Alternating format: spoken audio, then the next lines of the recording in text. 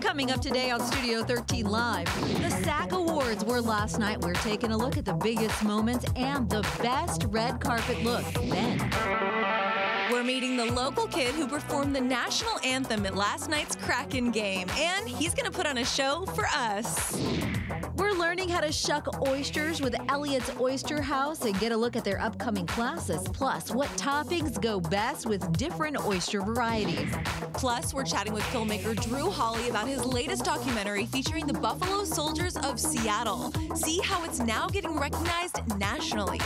And Seattle chef and restaurateur Ethan Stoll is here to cook up some delicious food. Studio 13 Live starts right now.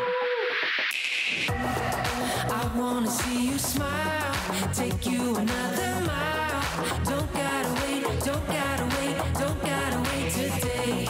It's happening all around, like sunshine through the clouds.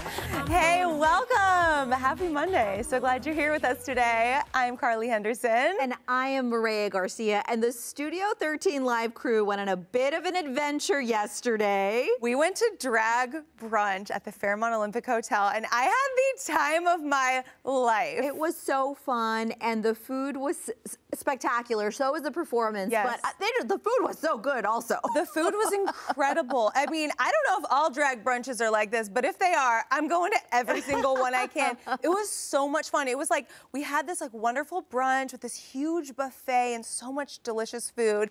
And then like the music was blasting. I felt like I was like in the club a little bit, and I don't go to the club that much these days. And then it was like a concert and like comedy performance and just like the art of all these incredible drag performers. It was the best We really day. had a great time. I think we have a picture of the team. Oh, we don't have the picture. Well, you know what? You can find it on our social media. We definitely posted it up there. You can find Carly or myself on Instagram. We posted all about it. Yes, we did. Some fun dancing videos. Check it out. All right. Well, actors were honored at the 29th Annual Screen Actors Guild Awards last night. Brendan Fraser won for Best Actor for his role in The Whale. Jason Bateman won for Best Actor for his TV series Ozark. And Sally Field, who we actually interviewed on our show just last month, received the Lifetime Achievement Award. Well deserved. And I feel like we're friends now, so we got to root for our friend. But it was actually the cast of the hit indie movie Everything Everywhere All at Once that swept the categories and made history. They nabbed the biggest award of the night, Outstanding Ensemble, and stars Michelle Yeoh and Kiwi Kwan were also honored for their roles. Yeoh actually became the first Asian actress to win Best Actress, and Kwan became the first Asian male film winner. Thank you for giving me a seat at the table, because so many of us need this. We want to be seen, we want to be heard, and tonight you have shown us that it is possible. This is a really emotional moment for me. Recently, I was told that if I were to win tonight, I would become the very first Asian actor to win in this category. Oh, beautiful. So you can just tell how much it meant to them and like to everyone who they're inspiring as they're watching too. And you know, the SAG Awards are the best predictor of who's going to win an Oscar. And I feel like, in a sense, it's even more beautiful that your fellow actors are the ones that are honoring you. And you know, those clips we showed you of the speeches were beautiful, but the part that stuck with me the most was when Michelle Yeoh, you know, through tears said that she was grateful, but that her mother would be eternally grateful as well. And I think it said something just really beautiful about the relationship of mothers and their children, especially immigrant mothers and their children, and wanting that success for them. Yeah, and you know, like so much of the entertainment industry is smoke and mirrors, right? Actors are told, and singers and everyone, you have to get on TikTok to do this, and so much is like celebrity gossip makes you more famous, and there's like that whole side of it that I think a lot of people probably don't want to do. They are in it for the art. So an award show like the SAG Awards, I feel like really recognizes that, and I think everyone who won is just so grateful that they didn't give up, because they had so many times, I'm sure, that they could have. I mean, Michelle Yeoh is 60 years old, so it's really fun to cheer them on and watch that. Jamie Lee Curtis also won a SAG Award for Best Supporting Actress for her role in, of course, Everything Everywhere All at Once. And she made an emotional speech that included a tribute to her parents, Jane Lee and Tony Curtis, even jokingly calling herself a Nepo baby.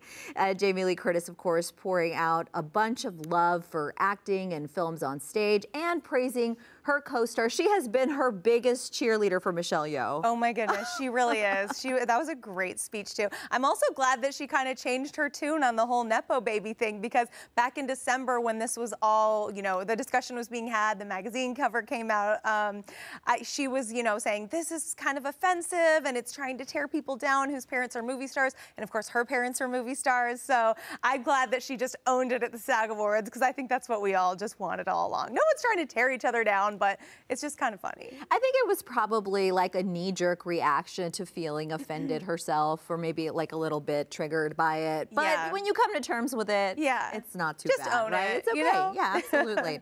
All right, well, of course, we cannot talk about the award shows without talking about style. Yeah, so let's go through some of the looks that we liked and some that we maybe didn't like as much. My favorite look was Jenna Ortega. Obviously, she is this year's it girl with the success of Wednesday. I love the cut of this dress. I love the sparkle. I think it looks, I think like the shape of it is so cool. And I like that her hair was a little bit dressed down. It felt very like effortless style to me. I loved her look. I could see that, and I do agree with a lot of what you said, and all love to my Latina sister, but it's giving trash bag to me. Like something about the fabric or the way it shines, though I do love the shape. But Mireya! It looks like she did a really fancy deal with like a Glad bag. That is like the shadiest thing you've ever said, But I think. I love her. That shocked me. Yeah, I just don't love the fabric. That's what it is. Okay. Let's take a look at Angela Bassett's look, because I loved this look as well. This was my favorite look of the night. I loved it. Yes. And you know what it is? A little bit selfish here, but I did not have that beautiful top portion, but it is the shape of what my wedding dress looked like. Oh, so really? I love it. And the color. I'm obsessed with this color this season. Yeah. I love this color on her. It looks so beautiful. And I love the little fluffiness at the top and the bottom too. Fun. It's like, to me, this is like an award show dress. Yeah, I think so. You're going to an award show, you're like, I need an award show dress. Yeah, and there was a lot of, we're not going to show you everything, but there was a lot of like really wrinkly looking dresses to me as well. I feel like maybe the fabric, I'm on fabric today. Yeah. It didn't all about sit fabric, girl. well. Let's move on to Austin Butler. He was my favorite dressed male of the night. I really love the interesting shape of the suit, and you can never go wrong with like a deep red oxblood colored suit, in my opinion. Yeah, it's nice when men switch it up a little bit. Obviously, like not as much creativity can go into a man's suit as a woman's dress. I feel like we just have so much more fun and so much more we can play with, but he looks fantastic. And I also loved seeing him help Sally Field up on the stage too during that. Such a gentleman. We love a gentleman. Let's take a look at Kai Smith, because he really threw it back to Good Burger. If you were ever a Nickelodeon kid like me, it's just so much fun to look at that. I love a bit, but this threw me for a loop, and all I can hear is "Welcome to Good Burger." Home of the Good Burger. Can I take your order? Yeah, it's fun. He has an entire TikTok account dedicated to that with 2 million followers. All right. So I'll be watching more of that coming up. We love a bit. All right, and this one. We just gave this woman so much well-deserved love, but Michelle Yeoh's dress. Is this giving French fry? A bunch of French fries? Yeah, I could see that. It's also giving, I might be showing my age a little, but like when you shred paper. Oh. You know? Well, it definitely was hitting the microphone during her acceptance speech, and I was thinking, back away from the microphone, girl. My probably worst dressed would go to Julia Garner, someone who's also had a huge year playing Anna Delvey. I just feel like there was a lot going on with this dress. I would love to see a dress of just the top fabric or just the bottom fabric, but to me it was like the fabrics just didn't match up. Yeah, it's very different. I don't necessarily mind the mix, but those sleeves would have to go for me. It would at least have to be sleeveless. Yeah, there's just a lot going on there. Someone else who has a lot going on, Harry Styles. So we just found out he's actually going to have to participate in the 2023 New Zealand census since he actually has a concert there that night. The census happens every 5 years in New Zealand, and everyone, including overseas visitors, are required to participate. The New Zealand Census Twitter account confirmed the news, writing, "Even former members of One Direction will have to participate." Styles is going to have to answer questions about household members, gender identity, and income, but don't get too excited because his answers will stay confidential. I'm sure it's not going to be Harry Styles himself filling out the little form. Can you imagine with like a tiny pencil? There's no way. He's having his manager, his assistant, somebody else is doing that, but that sounds fun. It's interesting to me that visitors have to participate too, because the census, at least in the States, is usually used to decide funding for, you know, projects or to see what communities in particular need, which is why it's so important to do it. But a visitor. I know. Interesting. I guess maybe New Zealand's a little bit of a smaller country, so they just want to count everyone, include everyone. All right. Well, we have been talking about this fella on the show on and off. We're talking Nick Cannon. And in recent years, the amount of babies that he has helped create really have been a bit that people poke fun at. You know, he has 12 kids from 6 different moms, all of them under 11 years old, and now he's speaking out about this one. So Cannon says that he actually takes fatherhood very seriously, and when asked if he is done having children, he said, quote, "God decides when we're done." Okay, and Cannon admitted that he has his handful, certainly, but said that, quote, he knows what and when he's 85, he could potentially have another baby. The man does not want to stop. And a report last year suggested that he actually pays nearly $3 million a year in child support, though he says that he definitely spends a lot more than that on his children every year. I mean, at this point, it's just like a hobby, I know, right? it's a very creating more humans. Yeah, it is very interesting. And, you know, I would love to ask him about his choice to procreate with several different women, and all these women seem to be aware, clear of what's going on. I mean, I can certainly say that would never work for me, but it seems to be working for him. It seems to be working for them. I think just thinking of the amount of quality time you would get with your dad, if you had 11 siblings, certainly people do this sometimes, but I was one of 4 kids, and I feel like it was like challenging at times in different phases of life to get quality time with my parents. So I don't know. Yeah, that's a lot. And also just being like, oh, God will decide when we're done. Like, God did give us technology and brains and like ways to stop it. So, I mean, I feel like you're just saying it's going to keep happening. Yeah, but to your point, I do think that, you know, at least for me presently as a parent, it is definitely something I think about. I mean, I can honestly say that trying to balance career, a little time to myself, time to focus on my marriage, and time to focus on my son. It feels like a house of cards. Totally. On the daily. And you have one child. Yeah, just the one. Yeah. Oh my goodness. Add 11 more in, and oh my goodness. Well, coming up next, TMZ is joining us with your top entertainment headlines. Jennifer Coolidge making an emotional acceptance speech at the SAG Awards. All those details coming up.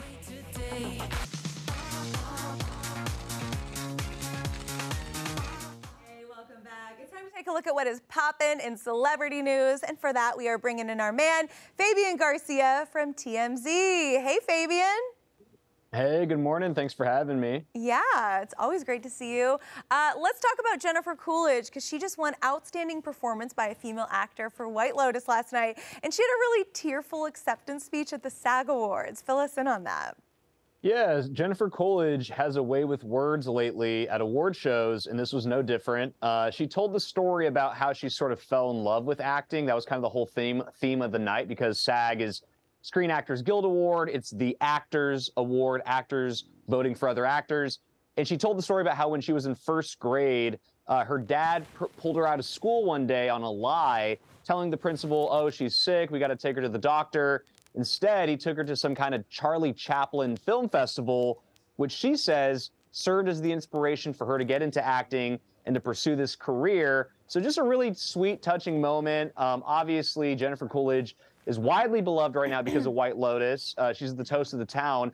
I'm a little interested to see how she rides this wave, especially now that her character is being killed off in the show. Spoiler alert, if you haven't seen it, shame on you. But we'll see. I mean, people love them, Jennifer Coolidge, and I'm sure she's lined up to get a lot of work now.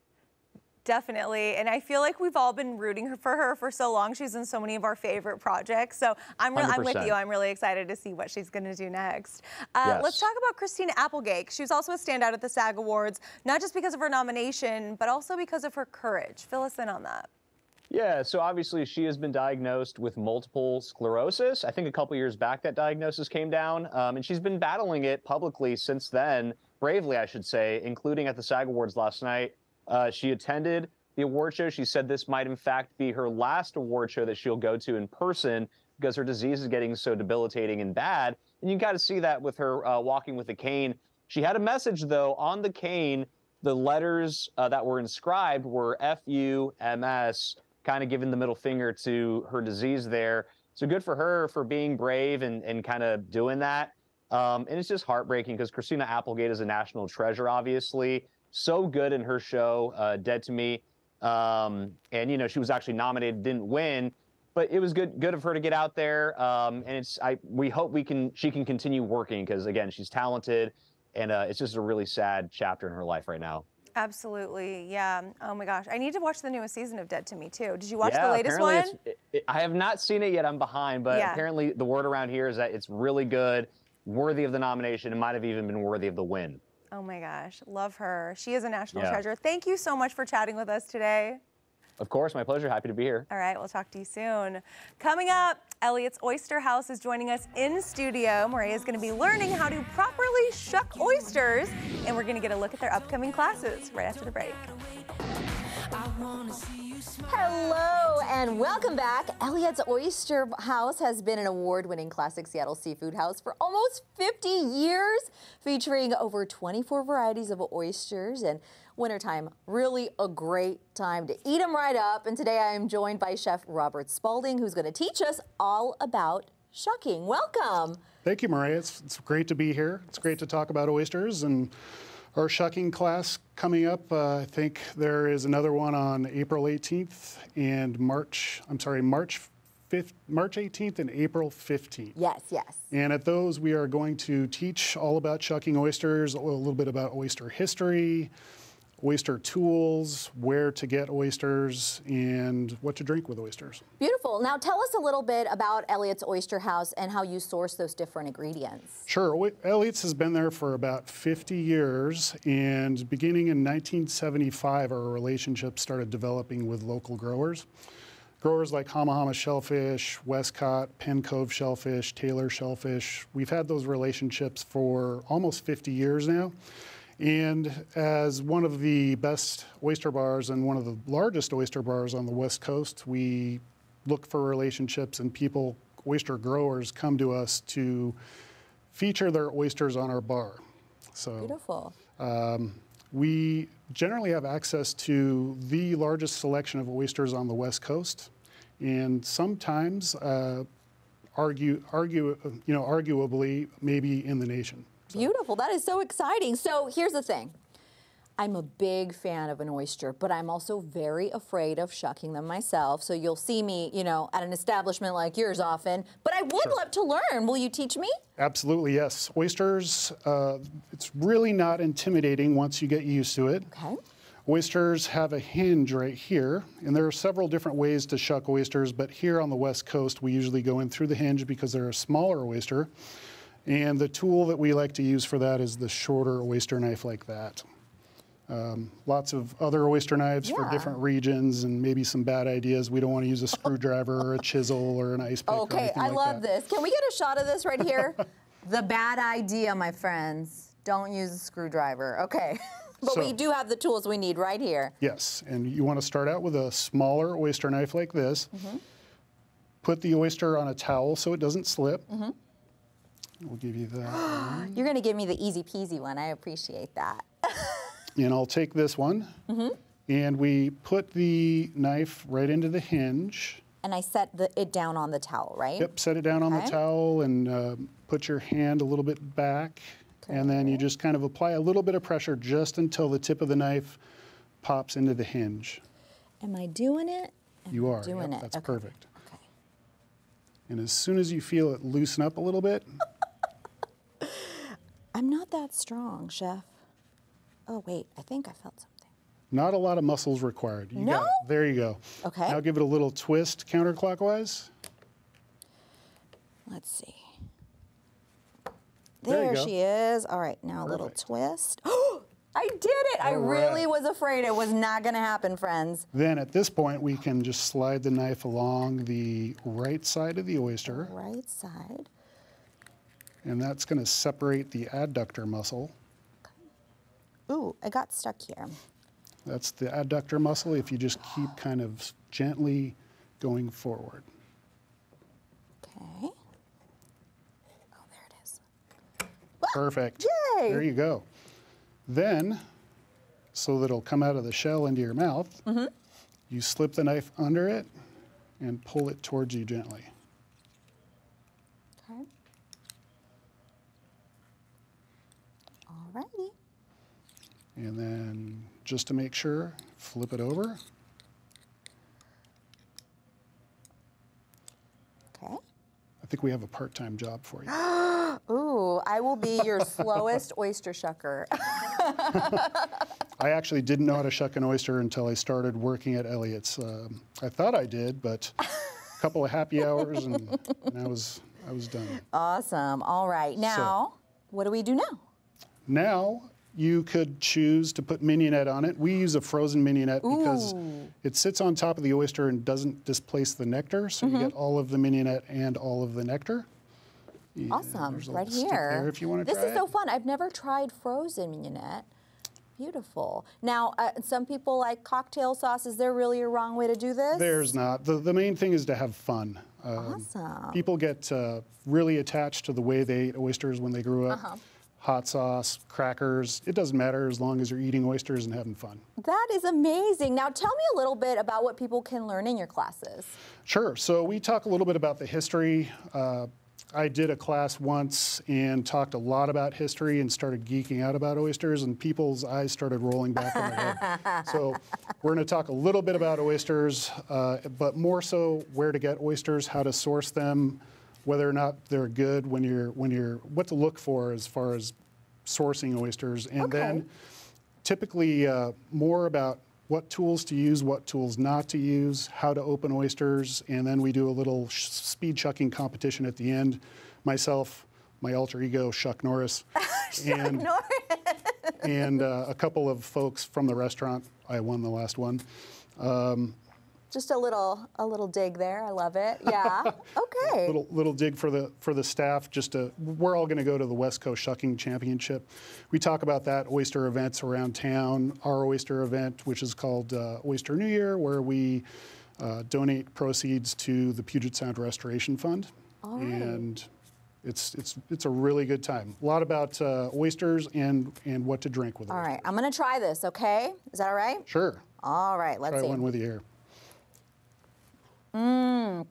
That is delicious.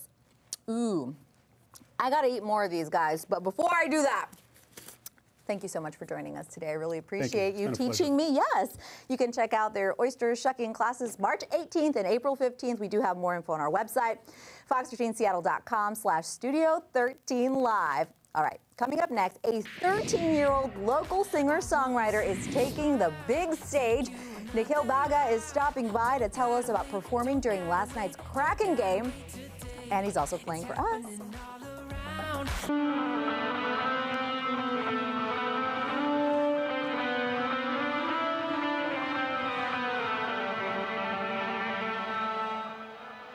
The way I am fully impressed here, okay? Born in Toronto but based in Seattle, 13-year-old Nikhil Baga performed the Canadian and the U.S. national anthems during last night's Kraken game on that guitar. Yep, he first started playing at 9 years old, and now, a few years later, he's already releasing music of his own, and he joins us now in studio. Hi! You are so great at what you do. Yes. For someone of any age, what did it feel like performing the national anthem in front of all those people? It was great. Yeah, it's awesome just to see everyone and being able to represent both of my countries. And yeah, I'm glad that I that I got the opportunity to. Yeah. Yeah, it is a wonderful opportunity, but we have to know, what is your favorite part about performing? That's a hard one. I think just feeding off the crowd and just making sure that they enjoy it. I'm happy that everyone enjoyed it. That's like the best part for me because it's what makes me happy. That's why I love music. Well, it seems like you're meant for this. It's your destiny. I know you first picked up the guitar at age 9. Yeah. What was the catalyst for that? What made you want to pick up that guitar? So I started playing piano when I was in like preschool. So I've been playing piano for the longest time, and I eventually quit. And the rule in the house is we had to play an instrument. So I chose guitar. And my parents didn't think that I'd stick with it, so they bought me like a cheap guitar off Amazon. And then I just kind of gradually started learning, and yeah. And now look at you. Your dad was saying you know hundreds of songs. How many songs do you think you know? I don't know. Like 300? Something like It's that. a lot. It's very impressive. And we love a guy that shows people what's up when he finds something that he loves. So you have to tell us, what's your favorite performance so far? That's hard. Maybe this one. Oh, yeah! I Good like to answer, hear that. my friend.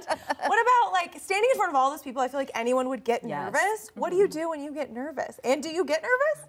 Yeah, I get nervous a little bit, but I mean, all in all, you just kind of have to go through it and yeah. Just push through. Perform for the art, Yeah. right? Yeah. So we would love to hear about your new single, Sorry Not Sorry, because you are both a singer, a musician, and a songwriter. Yeah. Tell us all about that. So yeah, this song is about not being able to trust someone fully. You never know what they like mean, and sorry doesn't cut it. So Beautiful. All right, and you're going to perform this for us, right? All right. Let's take it away.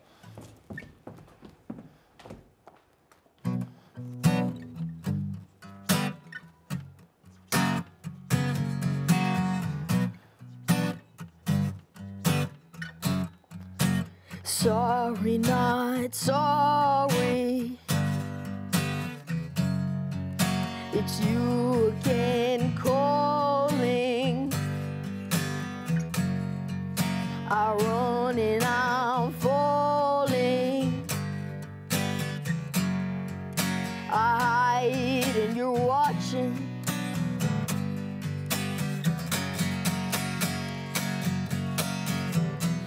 Why do you do this to me? Why? No, just let my chains free. Why? No, do you do this to me? Sorry, not sorry. I'm stuck in a purple haze. Yeah, I'm done with all these games. I need you to see what I became. You left me in the ashes, but here I remain. Why do you do this to me? Why? No, slip my chains free. Why? No, do you do this to me? Sorry, not sorry. Sorry, not sorry. Yeah. Sorry, not sorry. Yeah. Sorry, not.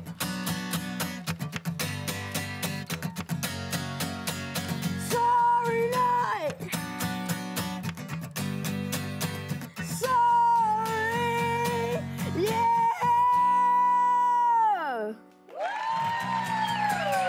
The gravel. You should have seen us jamming out over there. That was so good. Thank you so much for stopping by. You're so great at what you do. Yes. We put a link to his music up on fox13seattle.com/studio13live. I felt that. Me I felt too. It. Oh Me my too. goodness. Congratulations on being so talented, truly. All right, well, again, thank you so much for visiting with us. And coming up, we are also chatting with a local filmmaker, Drew Hawley. Yeah, we're going to see how his documentary is honoring the Buffalo Soldiers of Seattle and how it's going to be recognized on a national level right after the break. It's happening all around.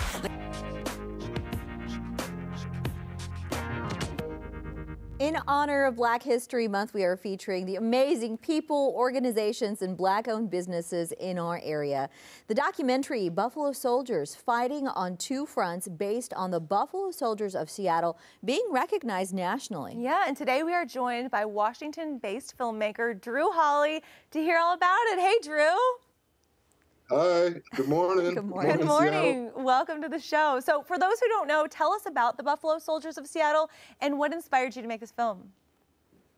So the film is actually a historical film about the Buffalo Soldiers that were created by Congress right after the Civil War in 1866.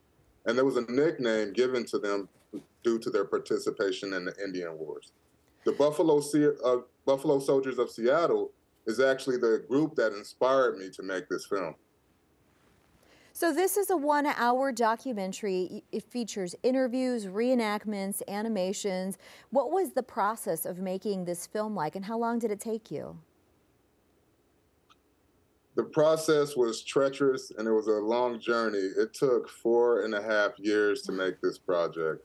Yeah. That has to feel so good to kind of be seeing it come to fruition at this point. Any kind of memorable stories from set or any particular moments that really stuck with you during the interviews? I think during the interviews, of course, they were all significant. But I think what stuck with me the most is the journey it took to make this project and the origins of this project. Volunteering at the Langston Hughes Juneteenth Festival back in 2018, I was capturing footage to help them promote their next year's festival. While I was there, I brought my daughter with me, who was 6 at the time. While I was getting footage, she was checking out the festival, and after a while, I heard her say, "Ooh, horsies." And when I looked up from my camera, I seen something that I hadn't seen before, and it was an all-Black regiment straight out of the 19th century galloping up the hill on horseback. And my daughter asked me, she said, "Who are they, Daddy?" And I was honestly stumped. I could not think of who these men were. And after a while, I think it dawned on me. I must have remembered the Bob Marley song, Buffalo Soldiers. And I said, I think these are the Buffalo Soldiers. But I was a little saddened that she had forgotten this history, and also that I had forgotten the history, and that she probably never was going to be taught it. So being the filmmaker that I am, I decided to take on this project. It is beautiful to see what our children can inspire in us, oftentimes. And this project deals a lot with the complexities of race, class, power, colonialism. Talk to us about that and the message that you want the audience to take away from this. I feel honored to be able to share the story of American Black soldiers with the world through this film.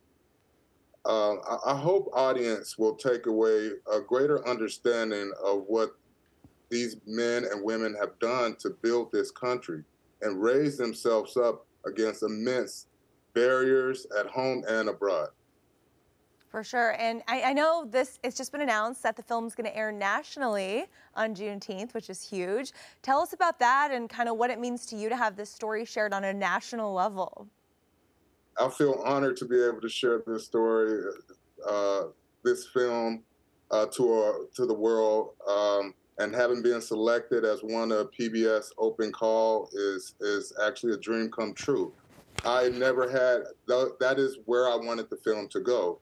The film is an educational film, but I hope it is going to be inspiring and entertaining as well to watch.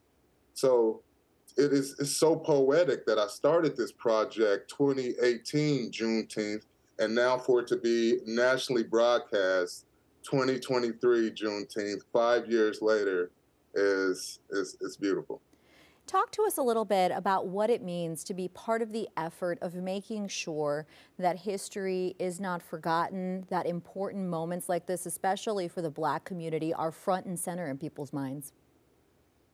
You know, every February, and I feel that this is American history. It doesn't just fit into 1 month, right? This is a history that the reason why the Buffalo Soldiers expanded us and the reason why we're in the West. They built the infrastructure to the reason why we're here today. Our history doesn't just fit into 1 month. We live it every day. For sure. Is there anything else you want to add before we let you go? I want to say that we will be at the Kennedy Center and the Kennedy School in Portland today, and we'll be back up in the Puget Sound on the 1st at the Puget Sound University. Beautiful. Puget University. Thank you Come on so out much. and check us out. It's a great thing to do, and thank you so much for joining us today. Buffalo Soldiers Fighting on Two Fronts will be coming to PBS and World Channel this June. We do have a link set up for you with more information on our website, fox13seattle.com/studio13live. Yeah, great chat with him, too. It was. I think it was really exciting to be able to get this particular focus on this. I know. It's like you never know. Sometimes it takes your kid asking you a question, and that sets you off on a whole other path, right? Yeah. Okay, still ahead, restaurateur Ethan Stoll is here to talk about new restaurants opening. And he's going to be making us some delicious cacio e pepe. We'll be right back. It's happening all around.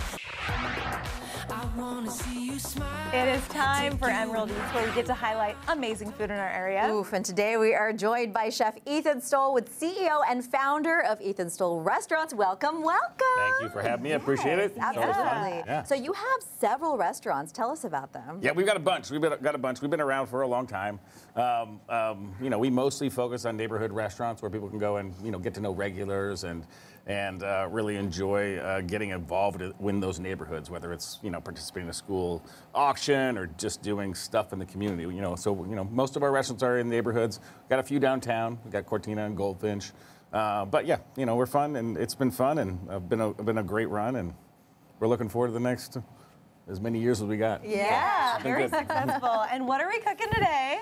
Well, today, you know, I mean, a lot of our restaurants are Italian. Yeah. So we wanted to do a classic Italian dish. This is actually a Roman pasta dish called cacio e pepe. Cacio e pepe. You have to do this. To put the sauce on it. I know. Well, you said you like it, but you don't know how to make it. Right. Correct. That's true. Okay, so I've never even attempted making this. Let's teach you how to make it then. How about? Yeah, let's do it. Yeah. Okay. So first off, we got our pasta cooking here, and this one, you know, I did a classic spaghetti.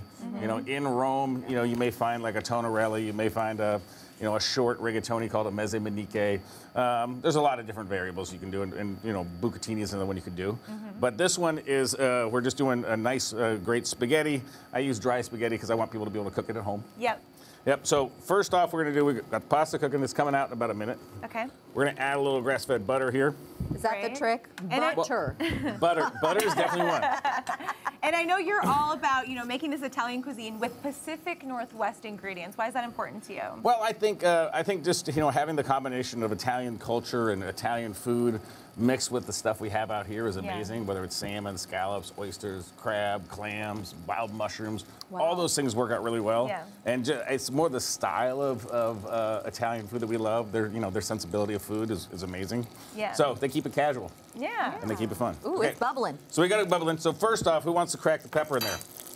Sure. Yeah. I'll crack You're gonna have to crack a lot of pepper. Just to warn you. Oh, be generous. Okay, so cacio e pepe. Oops. Cacio e pepe is cheese and black pepper sauce, and you add a little bit of the pasta cooking water. Should I stop yet, or I'm still No, going? you gotta do a lot. God. You gotta do a lot. Is your wrist okay? You gotta switch hands.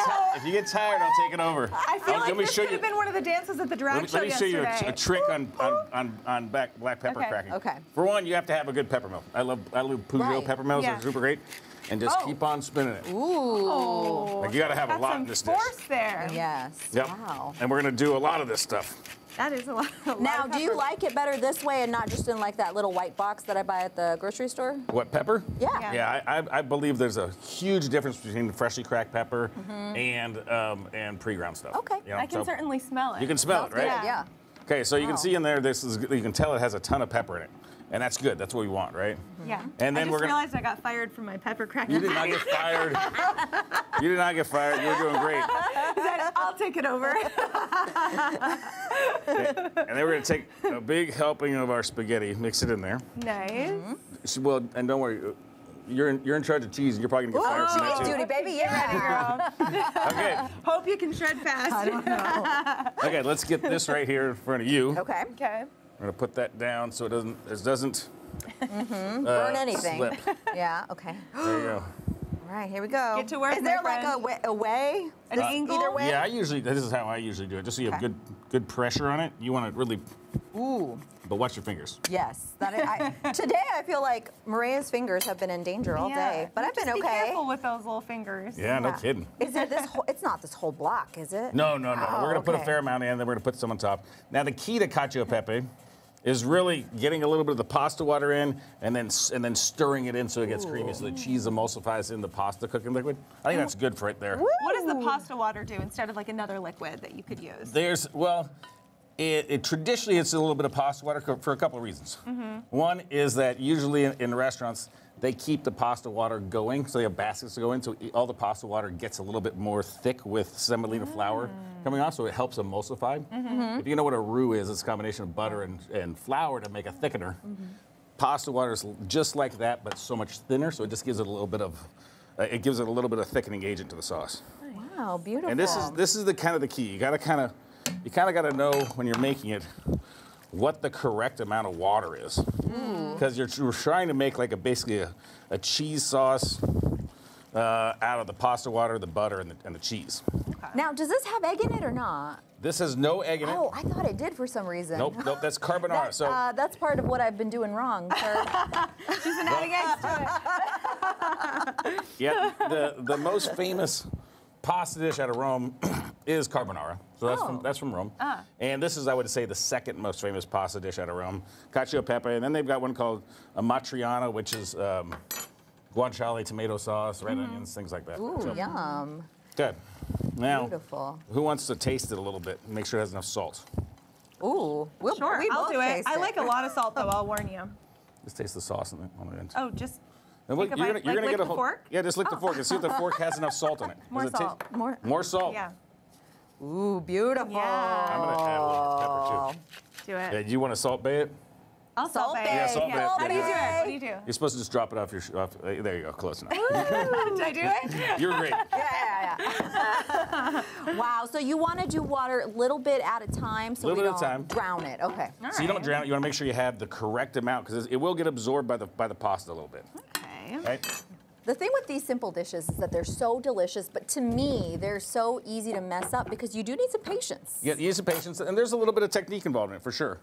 It's about practice. I mean, that's the thing for me about cooking is people think that there's like some magic gift that chefs have. You know what it is? It's just repetition. It's a lot of practice, a lot of doing the same thing multiple times, really getting good muscle memory down on dishes, and making a lot of mistakes. Do you taste as you go a lot? Yeah, a lot. Yeah. That's awesome. And you have locations in Spokane and New York City, right? We have a couple of restaurants in Spokane. We have a tavolata out there, and we've got a food hall called the Wonder Market, which is both of those are super fun. And then in New York, we have a partnership restaurant with Nordstrom. Oh, They're from Seattle.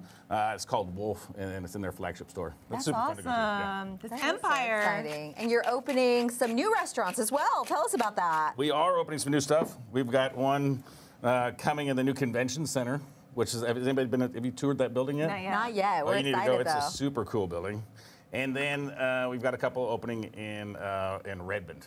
And then a couple coming later in Woodinville. But yeah, we always stay busy. Very exciting. So. And while you're adding that beautiful cheese on there, you have to tell us about your philanthropy. Talk to me about a project that you have coming up. Oh, sure. Yeah, I mean, you know, at ESR, we tend to want to get involved in the community, want to do things. And this March is endometriosis. We're doing a fundraiser at the 3 Seattle Tavoladas. We're doing special endometriosis-friendly menus, and the proceeds from that are all going to raise awareness. So beautiful. What a great thing to do. Yeah. That's good. I hear you're also a consulting chef for the Mariners. I am. Yeah? The man is We can thank you for the good food there. We've been working together for a long time. The team down at the Mariners is great. we've all been together for 12, 13 years now doing it, and the food keeps on getting better, and the team is looking awesome. Yeah. So maybe because this year should be super exciting. It'll be super fun. So great. Who's taking bites of this? I think we both are. Of course, yeah. Let's give it a go. I love all this I got some cheese all over the place. So pretty. We put our, blood, sweat, and tears into this pasta here, didn't we? A little bit. This is gonna get messy, I can tell. Yeah. Tastes like cacio pepe? Very good. The cheesiness, the pepper, flawless. So good. Thank you so much for teaching us this. Yeah, Oh, no, sure, no worries. Just keep in mind, just add a little bit of the pasta water. What are some other things people do wrong in the kitchen that there's like easy tips that you as a chef have to offer for? I mean, there's a few easy ones. I mean, we can do a whole nother show in this. Give it to us in like 30 seconds. Yeah, it's mostly that people want it done right the first time. Yeah. And it just takes practice. Yeah. It does. Don't be afraid to like revise your recipes. Yeah, I mean, and just know that, like, people say, oh, how does my steak turn out so nicely at your restaurants? Ethan's like, well, because I've cooked 10,000 steaks. If I'm not better at it than you are at this point, I got a problem in my career. Right. Right? So, I mean, I try to make sure that people, don't get negative, don't get down on themselves. Yeah. Stay positive, stay encouraged, and just know that it's practice that really works. Get up and keep trying. That's Ethan right. Stoll, thank you so much. We posted the recipe on our website, fox13seattle.com/Studio 13 Live. Bye all. Thanks. Good. Going in.